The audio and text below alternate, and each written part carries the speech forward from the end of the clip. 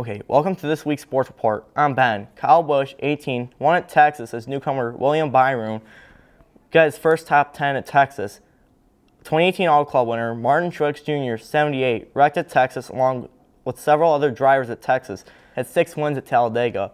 Former NASCAR driver Dale Earnhardt, who passed away in 2001, had 10 wins at Talladega. Kyle Larson, 42, is looking for his first win in 2018, while Kevin Harvick, 4, got 3 in a row after the Daytona 500. He won at Atlanta, Las Vegas, and Phoenix, and wrecked at the Auto Club Speedway in Fontana, California.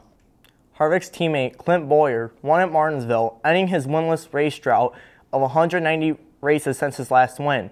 Casey Kane, 95, had a rough start this season.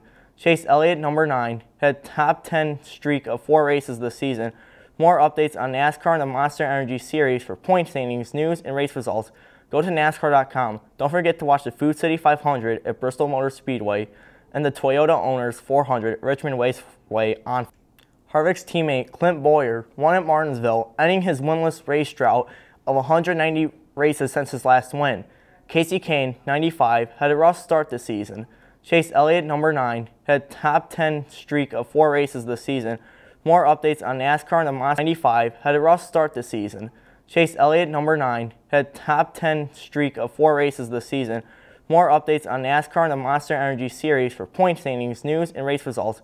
Go to NASCAR.com. Don't forget to watch the Food City 500 at Bristol Motor Speedway and the Toyota Owners 400 at Richmond Raceway on.